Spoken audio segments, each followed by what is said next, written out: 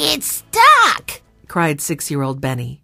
His round face was red from tugging at the zipper on his suitcase. "It won't budge an inch." "Oh, Benny," said 12-year-old Jessie, coming into the room. She shook her head and laughed. "You're taking too much." Benny grinned at his older sister. "I think I packed too many socks." As Jessie lifted the lid of the suitcase, several shiny red apples tumbled out onto the bed. "What on earth?" Benny shrugged. "We might get hungry."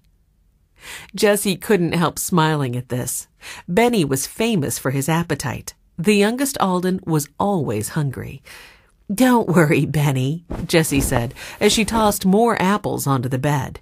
"There'll be plenty to eat at Kate's bed and breakfast."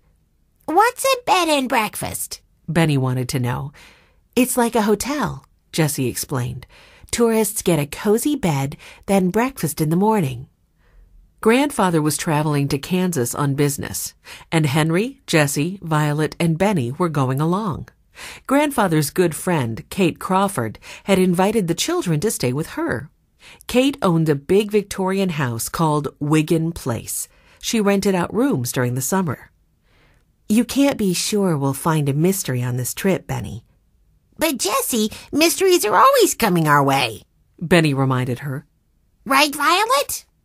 "That's for sure, Benny," said 10-year-old Violet, who had just come into the room with Watch, the family dog. "We seem to find them wherever we go." Nobody could argue with that. The Alden children loved mysteries, and together they'd managed to solve quite a few. "What are you hiding there, Violet?" Henry asked curiously. Violet pulled her hand out from behind her back.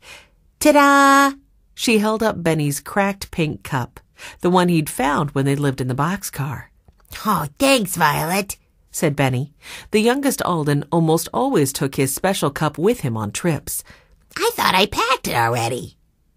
After their parents died, the 4 Alden children had run away. When they discovered an abandoned boxcar in the woods, they made it their home. Then their grandfather, James Alden, found them and brought them to live with him in his big white house in Greenfield.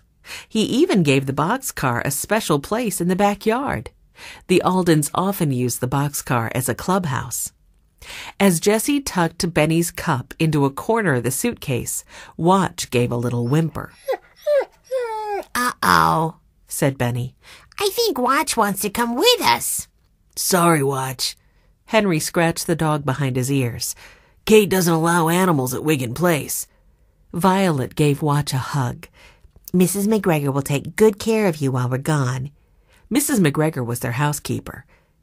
"We'll be back before you know it, Watch," Benny said, in the middle of a yawn.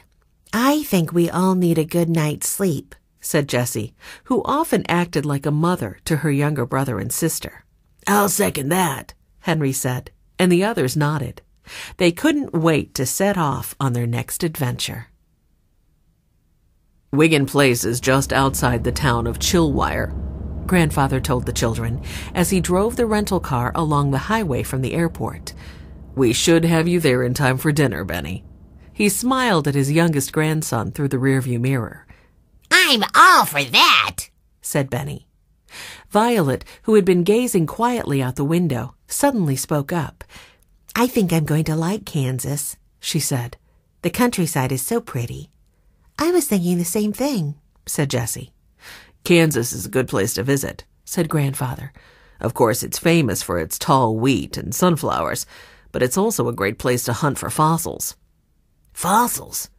Henry, who was sitting up front beside Grandfather, raised an eyebrow. Grandfather nodded. "They say this whole state was once covered by an inland sea. Folks are always finding the imprint of sea creatures on rocks," he said. "Sea creatures from long ago." Benny put in, "I know something else about Kansas." "What's that, Benny?" asked Henry. Benny broke into a big grin. "This is where Dorothy lived." "Dorothy?" Grandfather looked puzzled. Benny nodded. "Dorothy and the Wizard of Oz." "Oh, that's right," said Jessie.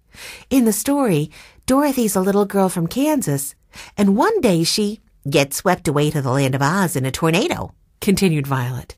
"With her little dog, Toto," Henry added.